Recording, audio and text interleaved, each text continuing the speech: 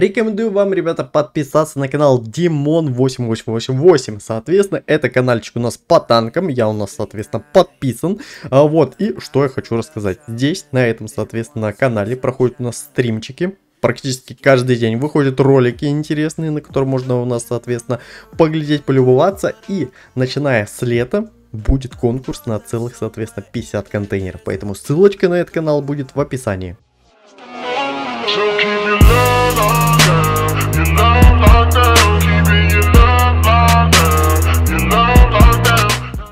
Всем привет, дорогие друзья, с вами Waider, и сегодня мы с вами записываем ролик по Танчикам Онлайн и будем разбирать достаточно интересную программку, которая позволяет вам гонять на всех, соответственно, скинчиках, которые были когда-то в Танк Онлайн и которые новые, соответственно.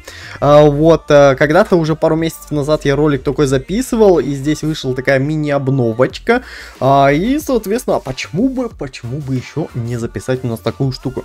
Короче, программка называется TLVK Top, версия 2.4.5, это, как я понимаю, обновленная версия этого всего дела. И здесь пацаны у нас запилили, соответственно, новые штучки. Я, наверное, оставлю просто-напросто группу.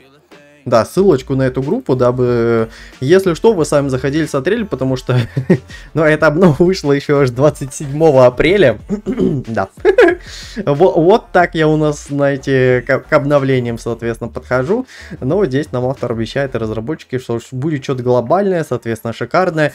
Но непосредственно здесь добавлен у нас Глебыч, пушечки, соответственно, смоки, легаси, бонки специального режима на Хэллоуин. Ну, короче, обо всем поподробнее мы, соответственно, сейчас с вами немножечко потестируем, соответственно, посмотрим. И я хочу у нас зайти на какую-то карту, только не знаю, на какую я хочу зайти карту. Maybe.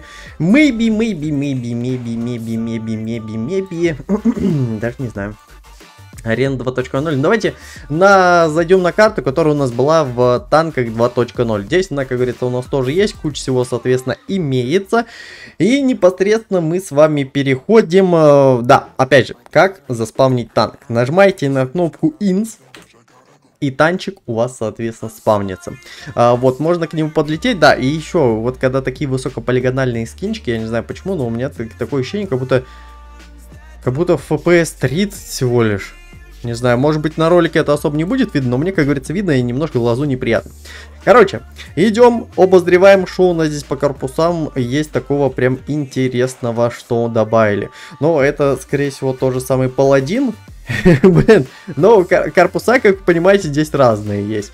Прям какие-то прикольные, приколюшные, какие-то дорисованные.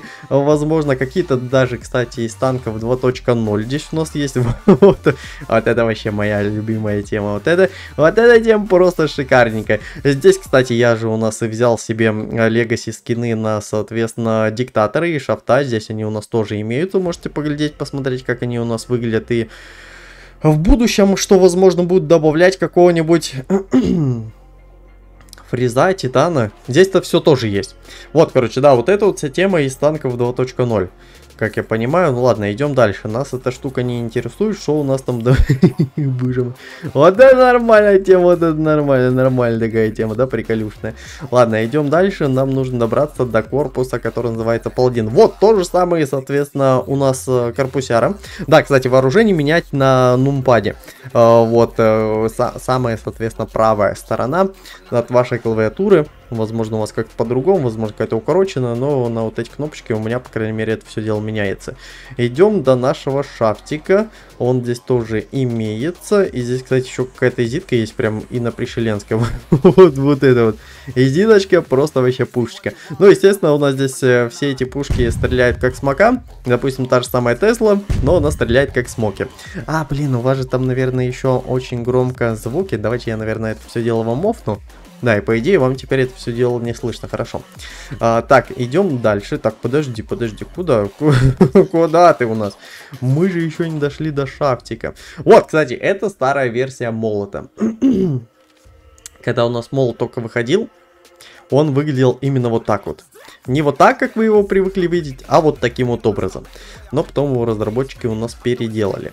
Окей, идем у нас дальше. Дальше по плану у нас идет какой... Вот, кстати, рикошетик тот самый. Не знаю, для чего вам эта программа будет нужна. Возможно, скринчики какие-то интересные поделать. Я, допустим, использую это дело все, чтобы поделать какие-то интересные скриншотики.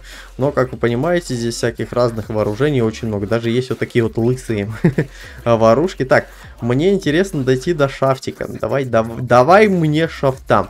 Вот я просто хочу то самое вооружение ребяткам показать, которое у нас будет уже в следующих челленджах. Блин, горлышко что-то перешит. О, кстати, пушка Глебыч у нас подъехала. Нормальная такая тема. А почему пушка Глебыч у нас идет, а потом, соответственно, обычной пушкой дефолтной? Я думал, сперва такие особенные. Так, а Legacy, соответственно, шафтик. Вот эта версия шафта у нас будет? Или вот эта версия шафта? Или они одинаковые? Да, они одинаковые. Ну, короче, вот так вот эта вся штука, это все дело будет выглядеть в танчиках. Согласитесь, выглядит достаточно прикольно, выглядит достаточно солидно, я бы даже так сказал. Но окей, идем мы с вами дальше по корпусярам. Мне нужно найти вот того самого, соответственно...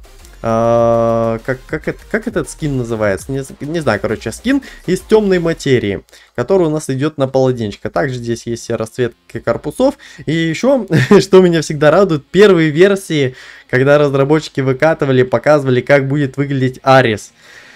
Вот он вот так примерно должен был выглядеть. Ну, по крайней мере, что нам разработчики показывали. Но потом в итоге эта вся штука, это все дело у нас поменялось. И Арис у нас выглядит теперь совершенно иначе. Окей. Опа, опа. Да, и здесь и инопришеленская тема тоже есть. Все. Нашли мы эту штучку, меняем теперь, соответственно, мы с вами вооружение. Вооружение, я хочу у нас хэллоуинскую вот эту тему найти. Во!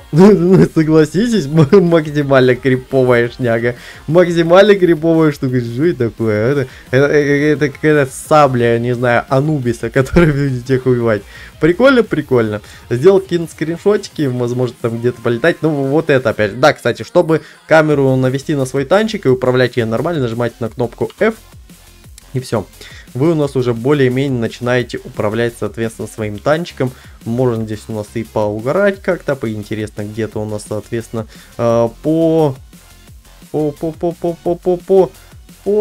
покататься. Да, как же сложно на этой штуке у нас управлять. И, если честно, вы себе даже не представляете. Ну и такого тема у нас тоже, соответственно, имеется. Боже мой, боже мой, боже мой. Прикольно. Я хочу здесь скринчик сделать. Я реально хочу здесь сделать скринчик. Это что такое? Опачки! Сабля какая-то. Бля, реально. Вот этот скриншотик мне прям очень нужен. Вот, то есть, для таких каких-то вещей, знаете, плюшевых, где-то там зайти, где-то там поприкалываться с ребятками, со своими друзьями. То есть, это у нас программа лично для этого. Никакой это не отдельный сервер, это вот именно программой такая вся штука сделана. Здесь ничего не нужно качать, ничего не нужно покупать, соответственно. Здесь вы просто приходите и все, соответственно, себе бесплатно забираете. Ничего больше от вас, соответственно, не требуется от слова совсем. Вот такие вот дела, вот такие пироги. Так, а что у нас здесь еще есть? Я хочу, допустим, себе пушку какую-нибудь Глебку. А, это пушка у нас, которая как-то была на Хэллоуин, да, в каком-то там 2011 каком-то непонятном году. Вообще без пушки. Это у нас тройной, соответственно, твинсик, которая у нас почему-то не стреляет, да, понимаю. Но, в принципе, ладно, ничего нового. Так, и мы идем с вами, знаете, к чему? Мы идем с вами к Глебычу. Мне интересно, как это Глебыч у нас будет выглядеть на вот этом всей теме. Во! Нормально! Ну, а что не нормально, когда нормально? Правильно, правильно. Вот это я понимаю, контентик, как говорится, пошел, пацаны. Пошла, мать его, жара. Пошло, как говорится, у нас по трубам. Боже мой. Господи, я что... А, блин, а если... Я, допустим, себе возьму какой-нибудь... Да, здесь типа у нас типа тоже и соники есть. Вся вот эта вот шняга интересная. Так, вот эту штуку, да. Вот о чем я и говорил. Высокополигональные скинчики одеваешь, и не знаю, ну вот у меня такое ощущение, как будто, я не знаю, FPS 30, да даже не 30, какие 30, FPS, наверное, 15, такое ощущение, как будто у меня здесь имеется, но никак, соответственно, не больше. Чисто 15 FPS. И усё. На этом финит а-ля до свидания, да? Но по ходу, да. Да, кстати, чтобы опять перейти в камеру свободного падения, ты у нас нажимаешь опять на кнопочку F, и ты у нас можешь непосредственно крутить камеру как тебе угодненько. С одной стороны, с другой стороны покрутил, соответственно, заскриншотил какого-нибудь своего вот этого танка, чтоб он был прям красивый, прекрасный, идеальный, да, и все, и пошел, как говорится, дальше отдыхать.